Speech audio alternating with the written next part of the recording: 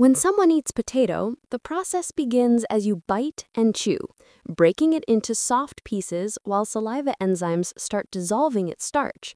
You swallow, and the potato travels down the esophagus through smooth, wave-like muscle motion. It enters the stomach, where strong acids and digestive enzymes break it down further, turning it into a thick, semi-liquid chyme. This chyme moves into the small intestine, where powerful enzymes extract nutrients from the potato. Carbohydrates convert to glucose for energy, vitamins and minerals absorb through the intestinal walls, and these nutrients flow into the bloodstream. The blood carries them to the brain, muscles, and organs for fuel and repair. Fiber moves through the gut, sweeping waste, supporting microbiome balance, and keeping digestion smooth.